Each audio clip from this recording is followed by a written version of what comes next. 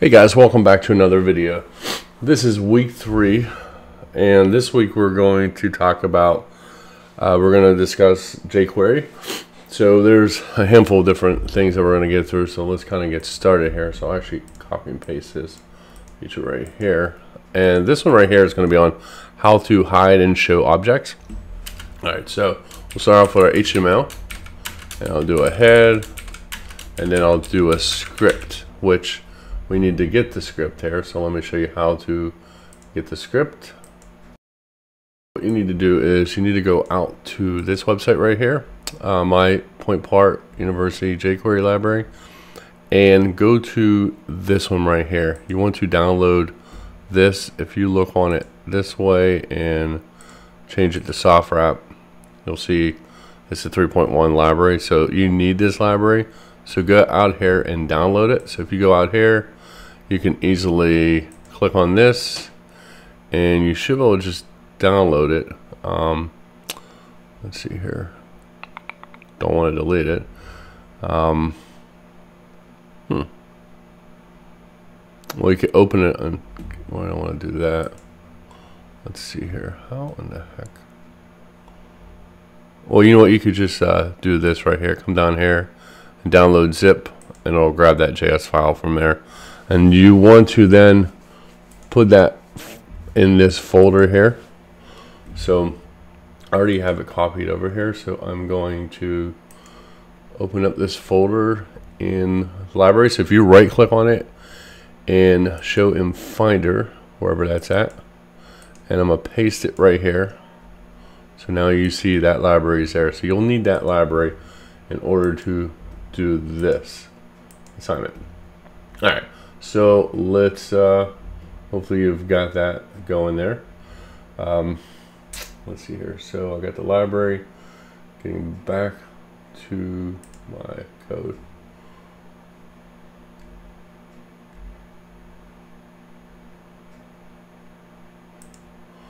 All right, so let's do script and source equals JQuery. So you'll put the name of that thing there. I would try to keep it the same name. It's very important so that you know what update that you have. Perfect. All right, the reason it looks like this is because we don't have it saved. So let me just save this so I don't forget to save it. And we'll call this hide objects .html. That way we have something going there. All right, so we end that script there. And we'll do another script here, but we'll just build the shell of it for now and put some code into it once we get to it. All right, so then we'll come down here, we'll enter a heading, we'll start our body, and then we need to have a paragraph. We need to have something that we're gonna hide. So I'll say, I'm Antonio Brown, and I'm here. So maybe he's here one day, and he's gone the next. I'll use that as a reference. And then I'll create a button. So buttons here. All right, so that right there is just giving you comments. I'll do button ID equals, and whatever you call the ID is very important because that's what we're gonna capture when we do stuff. So I'll do hide button. Oops. And to make things easy, you could either write that out if you like. I'm gonna copy it, I'm gonna paste it down here, and then I'm gonna do show. Okay, and then we'll change that to show, and then we'll do body and HTML. All right, so let's save this and go out and see what it looks like. Now there's not gonna be any action events with it because we're not doing anything with it yet.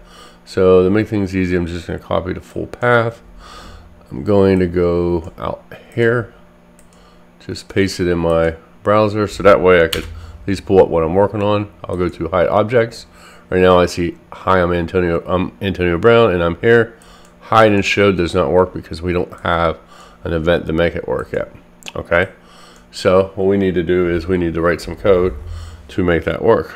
And I think the first thing that we do is we start doing some JavaScript. All right, so We start doing JavaScript, and we need to do JavaScript that supports that. All right, so the script right here, I'll do document.ready function.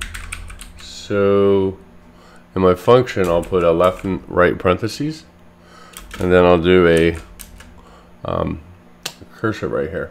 So now what we're going to do is we're going to start with $, and in parentheses, we're going to put hashtag hide. You want to put hashtag in front of your variable that you want to call in JavaScript so that it knows it can access it.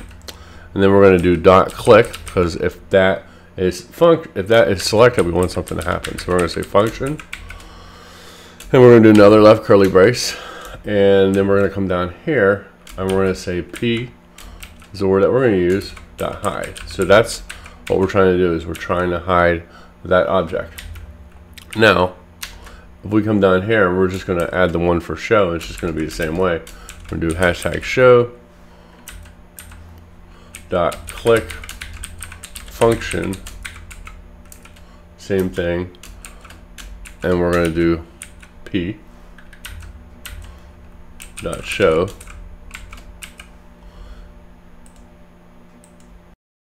Why are we using P?